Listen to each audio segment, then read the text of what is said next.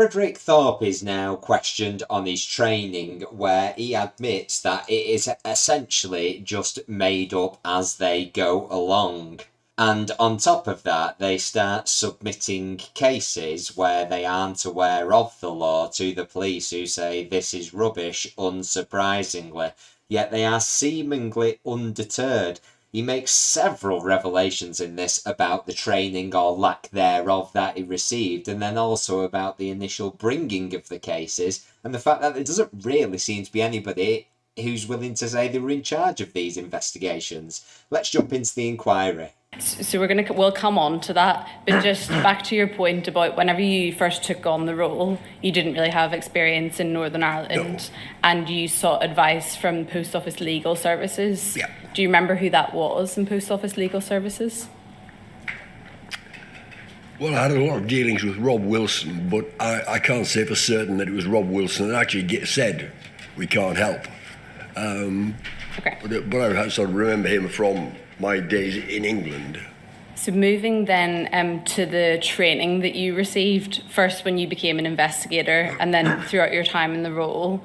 In your statement at paragraph 11, you explained that when you first became an investigator in 1993, there was no formal training available, and you touched on that earlier. Yeah. And is it right then that your initial training was provided by the Security and Investigation Service in Croydon? It was, yes, the training team in Croydon, yes. And so it does seem there was actually some training, because before he seemed to say the assessment was that I required training to take up the role, but there was no training available, and he seemed to leave that there. It does seem that what he maybe meant was that actually he did get some training, but it had to be an external agency because they didn't have the skills within the post office at the time. Was that team an external team or an internal team? No, it was an internal team. And to the best of your recollection, who provided that training? Was it investigators or lawyers or a mixture? Well, several of them I know were ex-POID officers who changed to a training role, but whether everybody was, I'm not sure. That in and of itself is a bit baffling, because just a bit before he said essentially I was the only man for the job because no one else had the qualifications and experience required because they've been redeployed to other roles. And then they've created a training department out of an investigation department they've disbanded, which leaves them short on investigators. Surely it would have been better to place those investigators into the roles which were available rather than having them train people exclusively to do those roles, which will take time to ramp up. And how long did that initial course last? Well, it wasn't like a formal course of sort of 3 weeks or 4 weeks. It was a case of I would go down to Croydon, and this week we would do interview techniques, investigation techniques or whatever, and then another week I'd go down, and it may just be going round courts to see how the court system operated and things like that. So it was very much made up on the, as it went along. It was made up until eventually they felt I had sufficient knowledge, and then I went back to Leeds with a POID officer who was then going to be my shadow and mentor for any work that I did. The more we hear about the training, the more it sounds like a bit of a disaster. I mean, I thought he was going to say at one point there it was made up on the hoof, but essentially it seems like there was no plan of what training was required. When someone thought it was all right and sufficient, they'd do it, and he'd pop down every now and then for a bit of, I don't know, informal work shadowing or asking advice of people. But surely for such an important role, you need some formal organisational training to make sure that it's done to a competent and professional standard. At the end of the course, to assess, was there any assessment to see whether you had reached the sufficient knowledge to proceed? There was no formal assessment as such, no. And who was the ex-POID officer then that mentored you when you went back up to Leeds?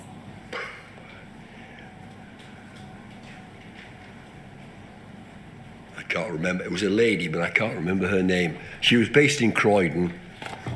She travelled up from Croydon to Leeds on a weekly basis to mentor me, but I can't. No, I can't remember her name, sorry, it was 20 or 25 years ago. And so your initial training predated the Criminal Procedure and Investigation Act, which came into force in 1996. Do you remember receiving any specific training on disclosure after that legislation came into force? No, I don't, no. Do you remember at any point receiving training on disclosure?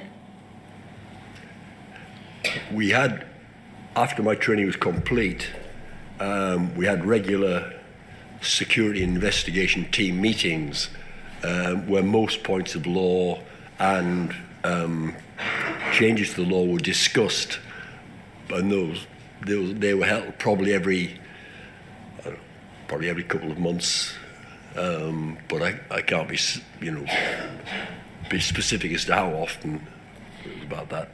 I mean, this training is absolutely disorganised at best and at worst, completely insufficient for the roles that they were undertaking. It almost seems like if there is no formal training, then even the people that delivering this training, who were these POID officers originally trained by, or has anyone actually had any training whatsoever at all in any kind of investigative role or experience? It seems like all the experience and all the training stems from people's on-the-job experience who themselves haven't been trained. So it sounds in itself a recipe for disaster at the outset. And who would have communicated the changes in the law to you in those team meetings? Yes. Who would that have been? Sorry. So who would the person have been in those team meetings that would have explained to you as an investigator, this piece of law has now changed? Most of the training was headed by people from security investigations in Croydon, and Phil Gerrish was often active in the role of leading the meetings. And you then also explain in your statement that team members would also attend periodic training arranged by the Central Security and Investigation Team, is that right? That's right, yes. Did you attend that training, or was it members of your team? No, usually the whole team would attend. And who delivered that training? Again, it would probably be somebody from the National Security or an Investigation Team, one of the trainers. They had as far as I understand, they had a group of trainers who would come out and give that, or it may just be Phil Gerrish or one of the managers responsible for the particular topic we're talking about. And in relation to that periodic training, in your statement you say that the topics covered included audit, and it says investigator, but I think that should probably be investigation. So audit and investigation, with Horizon afterwards in brackets you put?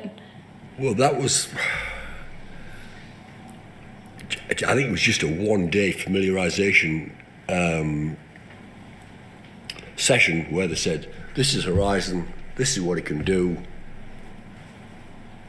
these are the reports you can get from it, but that was it. It was no real hands-on working on it, which in hindsight was probably a failing, but that's all it was, just a one day, this is what's coming in to replace the old pen and paper system. It's absolutely a failing. I mean, they're using the word training a lot, but it seems so disorganised. It's certainly not like any formal training I've ever experienced. There's no assessment. There doesn't seem to be any sort of plan whatsoever about what will be covered. There's so many people seemingly involved. It's understandable that you can't remember necessarily names after all this time, but I'm presuming there's no records of this training as well, or what it covered, and that presumably the people delivering the training have equally never been trained on any of the things they are now teaching other people to do. So it seems from the outset that unless there's going to be some revelation about these people who are delivering the training, that they actually know what they're talking about, it seems like from investigator to investigator, the experience is going to be massively different, and that there's no consistency, whether in the topics they covered, the depth they've covered it in. And again, we're hearing about Horizon training lasting a day, which kind of seems to involve shadowing somebody or looking at what Horizon produces without any real grasp of what the system is, what the system does, or even how to use the system, yet it's going to form a core part of the investigations process that leads to the prosecution of so many innocent sub-postmasters. It seems absolutely bewildering. Do you remember when that was? Was that around the time of the rollout of Horizon? It must have been round about the time of the rollout, so I would say, what, about 1998, 1999, but I can't be sure of the date. And can you remember who in particular led that one-day session?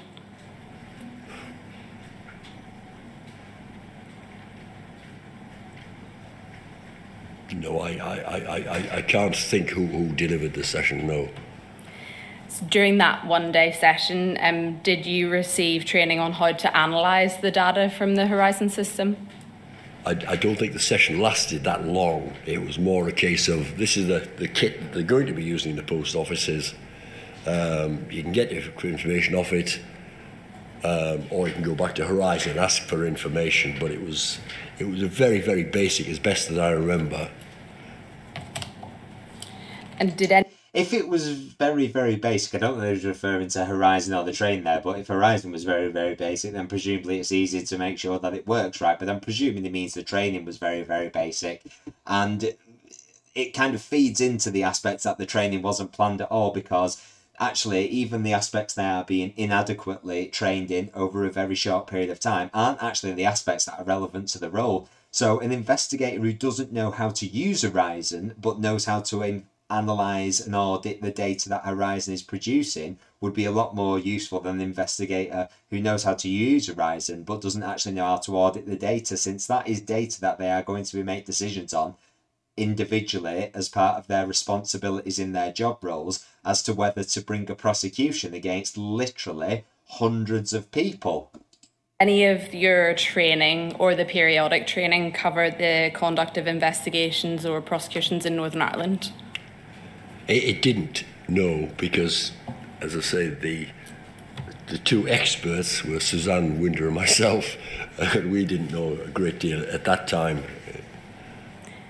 So let me get this right. In the case then that will have been of Mr. McLaughlin, there was two people in charge of an investigation against them who didn't have any awareness of the law that related to the jurisdiction that the post office was in, despite them making legal claims against them, which were presumably passed through the post office legal services department, who have also told the two investigation officers who don't know the law that they don't know the law either. Was there anybody involved in this case on the post office side that actually knew about the laws of the land in the place where they were accusing somebody of breaking that law? And is it right then that you mentored Miss Winter whenever she started conducting investigations in Northern Ireland? Well, we worked together. I think the first investigation we did, I led the actual investigation. We were told that we couldn't submit the papers directly to DPP, as we were now a limited company. We had no more clout than Marks and Spencer or one of the big chains, so we had to go through the PSNI. And the first case that I remember doing, we submitted the papers to the police in Londonderry, and got a response back, that's rubbish, there's nothing I can do with those, and that was it. So then we had to sort of rethink what the problem was. Well, it's not surprising. This is this is absolutely baffling. So the police service send you back what you have sent to them, which they have said is a load of rubbish, which I guess isn't surprising, as you are admitting you don't know the law, the other person on the case doesn't know the law, the legal services department of the company you're working for doesn't know the law. So far, we've not identified anybody who does know the law. Surely it is a warning sign when the police send it back and say this is a load of rubbish. I mean, what was happening? He's very reluctant to say he was line managing Suzanne Winters. More were working together. I was called a team leader. Yes, I guess I was a line manager, but I definitely wasn't in charge of her, because presumably if he says that he's in charge of her, then he would have to take some responsibility for what seems to be a total hash of an investigation into the case that they've then brought, or at this point in time, tried to bring against a sub-postmaster based on the laws that they don't know about? Because the detective sergeant who'd reviewed the cases didn't seem interested in meeting up with us. So we made arrangements to speak to the police in Belfast and to try and work out a system whereby we could report, as the first line of reporting was going to be the police, how we would report to the police. And just before we get into a bit more detail on that process that you developed, let's just... Oh, wait. So wait. You submit a report to the police. They say they're not interested. I mean, I'm not surprised, because it seems like a bit of armchair detective work going on and some kind of spurious allegations. But then, rather than thinking, we need to actually know what we're talking about here and know how to submit files to the police, which presumably the criminal law team in the post office would have been aware of because they've done it prior to this point. But even if we skip over that point, the first thing that seems to have entered their mind at this point is we need to contact a different police department to see if we can work out some kind of process to get us over this hurdle of our case files being sent back as rubbish. Wow.